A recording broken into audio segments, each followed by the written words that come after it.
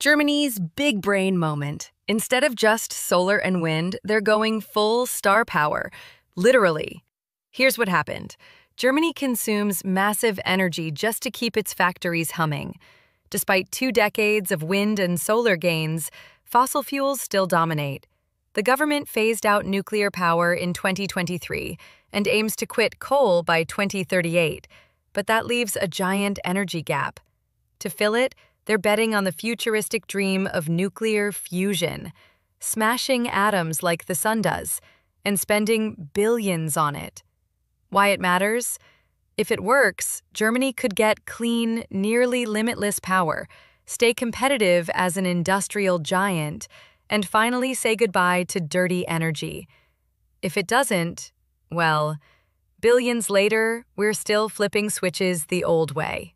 So yes, Germany is writing a check for the future while hoping the future shows up before the lights go out.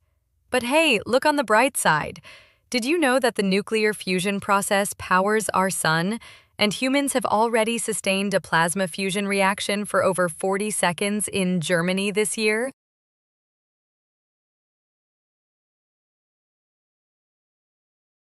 You've been sarcastically informed!